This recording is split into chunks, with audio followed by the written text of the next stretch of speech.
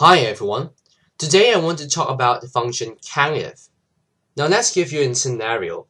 Suppose we have a class of students who get this kind of marks in the test, and we want to find how many people got grade C in the test. Okay, so in this case we want to use the function COUNTIF to do that.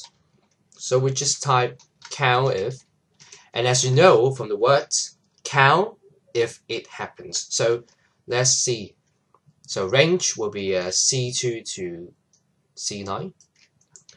And then we want to find the people who got grade C, so we just type C with a double quote because C is a character, so we need the double quote here. And then we type enter. So it will return the value 2. So that means within this range C2 to C9, there is 2 people who got mark C.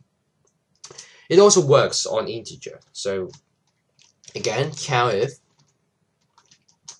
and then we select the range B2 to B9 this time for integer, and then for grade C, he or she should got 70 marks. 70. Okay. So yeah, we don't need the double quote right here because this is an integer. So for all the integer, basically you need not the double quote, but for the characters, you need a double quote in criteria sections. Okay. Close it and type enter. It also returns the value 2 to you. Okay, so that means within the range B2 to B9 there is 2 people who got 70 marks. Okay, I hope it helps, and remember to subscribe or like our YouTube video if you find it useful.